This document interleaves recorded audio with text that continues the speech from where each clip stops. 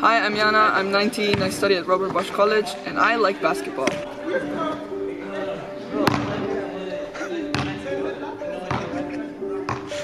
I would also admit that it's passion. I got a basketball game tomorrow, I'm a point guard, I got shoe game. But sometimes this game is filled with patriarchy. It's a man's world, you know. Pass! No! Pass! Oh shit! I mean, being the only girl in the field gets lonely sometimes. I like breaking things, but glass ceilings isn't one of them.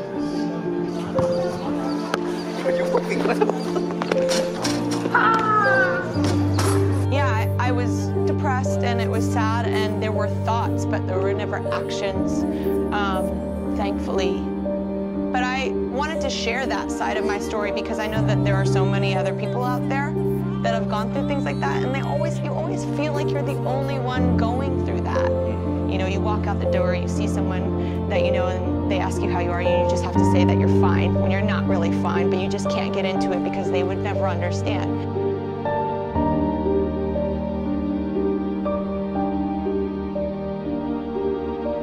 You know, I would let her play, but she's just so shit at playing. She's Jana. Wait, what is the interview for again? I think Jana is a great basketball player who should be included in all the games on campus. Yeah? Was that good? Only because Jana is a girl doesn't mean that she can't ball. Jana is as capable as the other boys. Am I right? Am I right? It's hard being a strong, independent woman playing basketball at RBC. The boys, you know, they're a lot. I understand they have to prove their masculinity, but they don't know that people are suffering the consequences of their attitude. It makes me sad sometimes, but it's why I am a woman. I am strong woman.